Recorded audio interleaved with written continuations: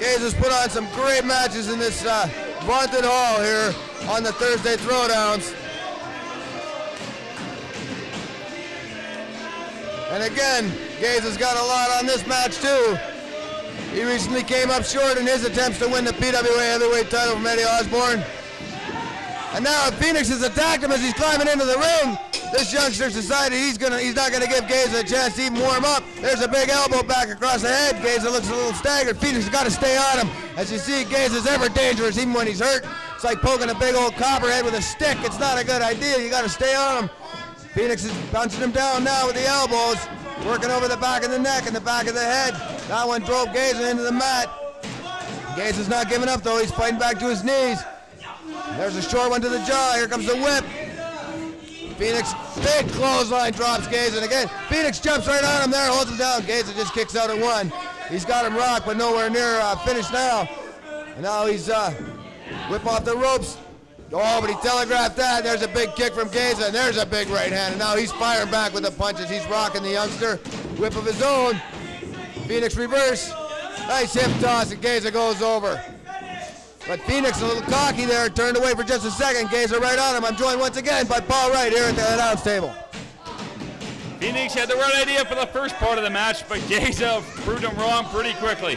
You can keep him off his feet for as long as you can try, but Geza knows every trick in that book.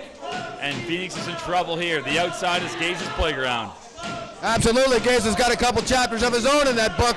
And here's Fenix though, smart move. He's ramming him into the apron, working on him. And let me tell you folks, that apron is a pretty sharp object. I've been misfortunate enough to bump into that myself on occasion. There's a head smash to the apron there, but again, Fenix looking away, beaking off at the fans. He takes a shot to the nards for it. Shrugs that one off though, and here's Geza head first. No, he blocks it. One to the basket, another one to the basket, and there we go. Fenix introduced to the table right there. And that's gonna make those fans happy. Oh, and there's an eye rake. Good move on his part. Referee seems to be seeing a lot go down here. And just out of camera view from what I'm seeing here now, folks, I understand that Impact Eddie Osborne, the champion, has come out to watch this match. Referee Mark C is going to have to keep his eye on the action here as Fenix takes it to Geza back inside the ring. Takes him over, runs him into the buckle. I think he's got to keep it up, though. This is a kind of a lackadaisical attack on his part against a man of this caliber and lethality as Geza Kalman. And there's Fenix now. He's yanking the head back. And there you can just see Eddie Osborne off to the right of the screen, just kind of casually watching the action here. Perhaps he's got evil intent, Paul. Evil intent on the part of both men here, Gordo. Geza is just evil when he wants to be. Oh, but good move there by Jay Fenix. He's using everything he can in this matchup, and you got to do that against Geza Kalman Jr. Absolutely, and he learned all kinds of dirty tricks in the Juggalo Nation, and he'd be best advised to use every last single one of them in his book and a few more against Geza Kalman Jr. because we know this man absolutely dominated the pure violence division, beat everybody and anything that came in his way. He abandoned that title. He actually beat Steve Garino for the PWA heavyweight title here in this building and then gave it back because it wasn't an honorable win in his book.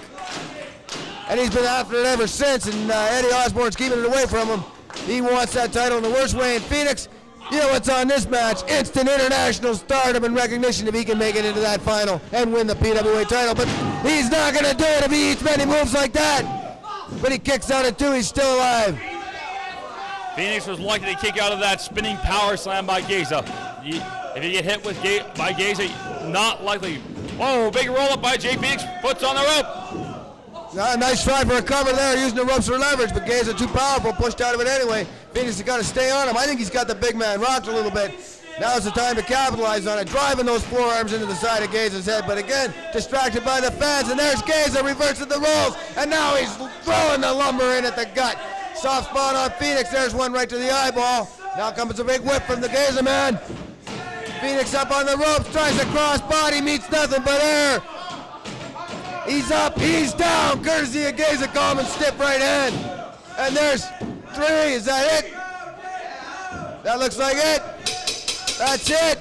Mark C seems confused, but he could have counted to 10.